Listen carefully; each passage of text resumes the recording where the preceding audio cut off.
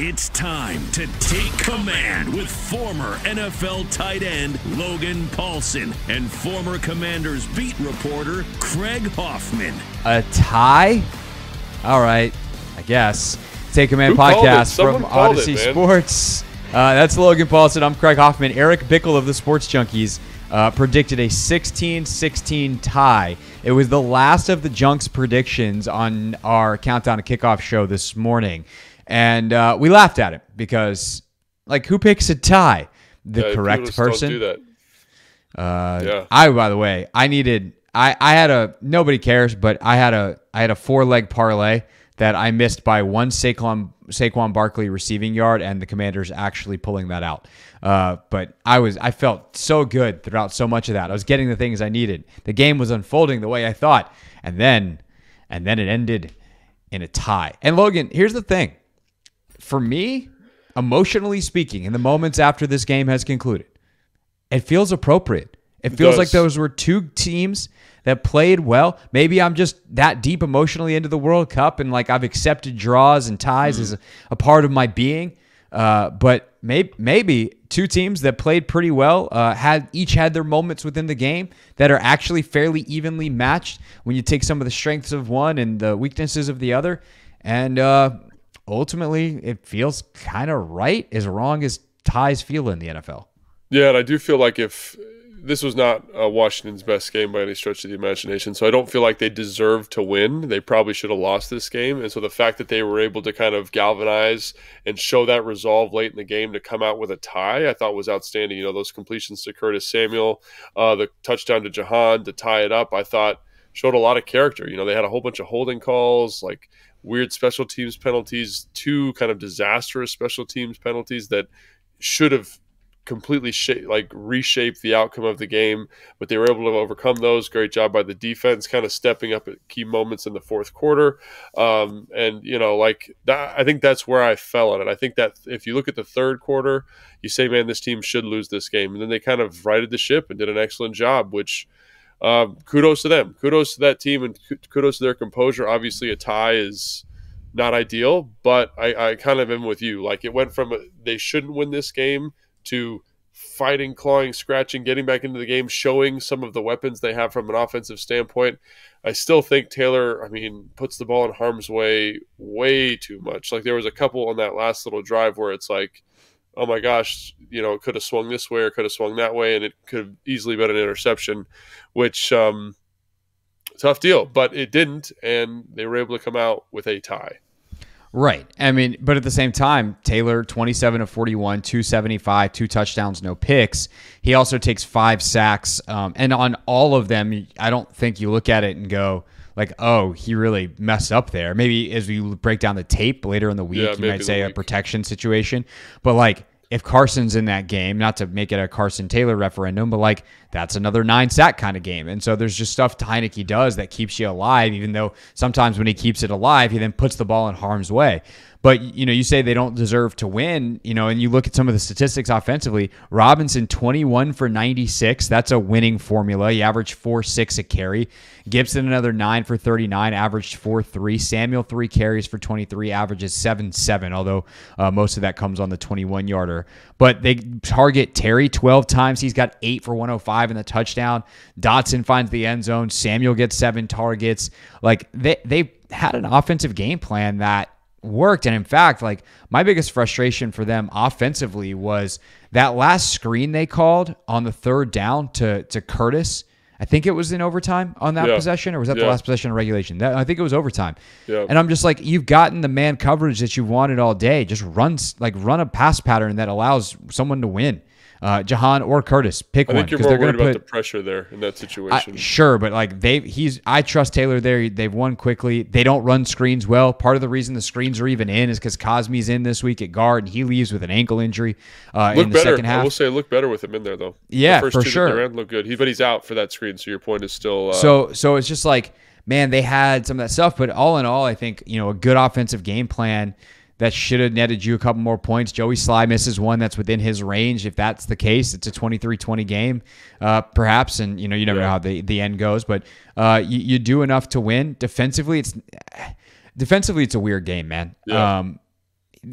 Daniel Jones going into the final drive for the Giants in regulation, which is one of the all-time boneheaded play calling drives I've ever seen in the NFL, has one incompletion on the day, and it is a spike to stop the clock at the end of the first half.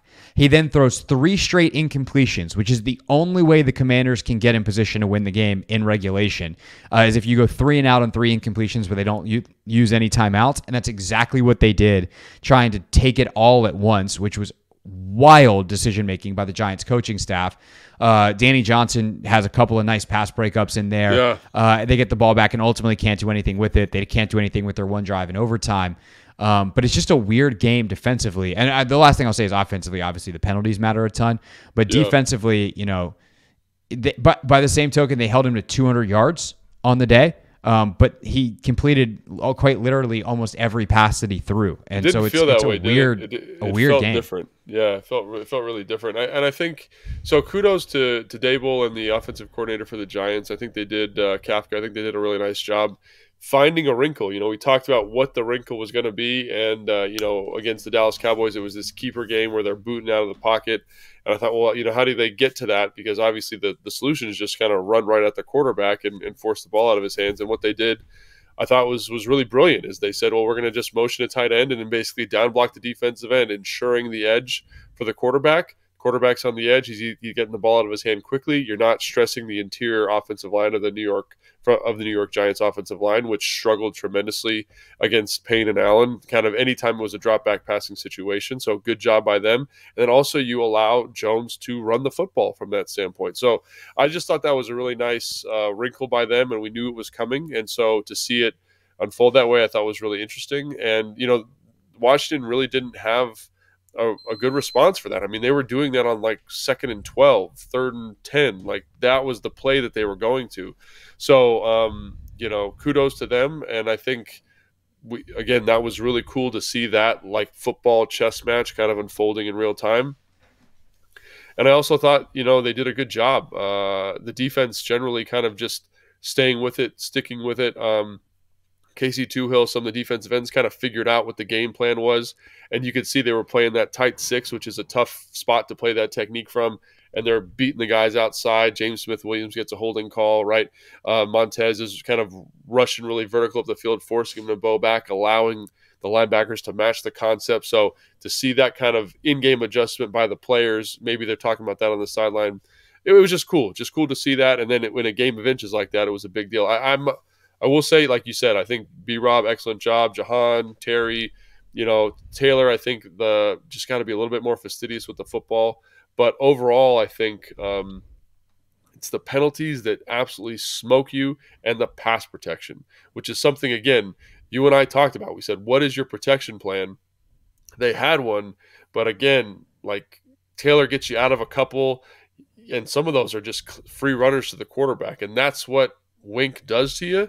And they're playing this team again in a couple of weeks, so they need to clean that up a little bit if they're going to get that to win this football game. So how would you describe, like you say, there was a plan, you can see it, most of us can't, based off of your expertise. What was the protection plan, and what did they do poorly in it? So I think there's 2 ways to go with any kind of protection plan, and one is to get an empty or spread them out and say, match us up, we'll know who's coming, and we'll get the ball out of our hands quick, which is what I thought they were going to do. But on a couple of third downs, I think 2 specifically, they leave tight ends in and they leave the backs in, which is fine. That's a very viable pass protection philosophy.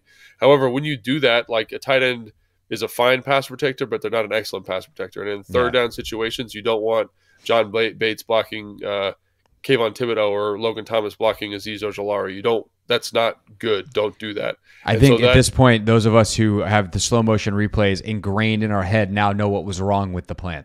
Right. And so, again, if you're going to keep them in, you want your big guys on big guys. You want your offensive linemen blocking defensive ends, and then your tight ends and backs kind of as auxiliary pieces to that. And this is the same. They kind of trotted out a very similar plan to what they did against Detroit. And there are similar holes. And this is part of the problem of going max protection with tight ends and backs is they're good at pass protection, but they're not great. So I would say, and they did versions of both. So I think Scott thought it out. The other thing I think Wink did, which was really good, is he knew that the Commanders squeeze into an internal blitz out of empty. So like if you're getting like let's say you have 4 down linemen and you bring the Sam and the Will, the offensive line squeezes it and they leave the defensive end for the quarterback. And I thought Wink did a nice job of scheming simulated pressures up that simulated that look where the offensive line would have to squeeze, and then not actually bringing those guys and getting free runners off the edge. I think there was almost a safety at the end of regulation or an overtime where Taylor it was in overtime. The 2-yard line. Again, simulated pressure, squeeze down, Kayvon Thibodeau untouched off the edge. Same thing with Azeez Ojulari early in the game. So there's 4 pressure/sacks right there of just Wink kind of being one step ahead of the game in terms of protection and also understanding where the weak spots are and getting good matchups. So, yeah, and that kills you because you have opportunities. I mean, this is Heinicke's highest yardage game in forever.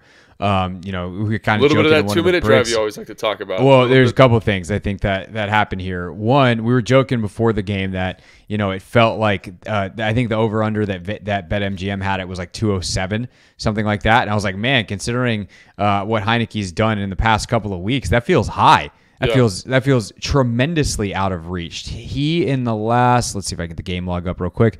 He has not broken 200 yards since Philly, and he's done it. And then he had 149 against Minnesota. This is his highest yardage total since the win over Indianapolis, which he also had a 2-minute drive late in. And that's what happens when you get these 2-minute drives late in games, such as the game-tying drive that he finishes off with the touchdown to Jahan. You can actually pad your stats a little bit, not in a way that's like meaningless. It's not stat padding, I guess, in that way. But the stats are going to look better because he had to go out there and earn it, and he did.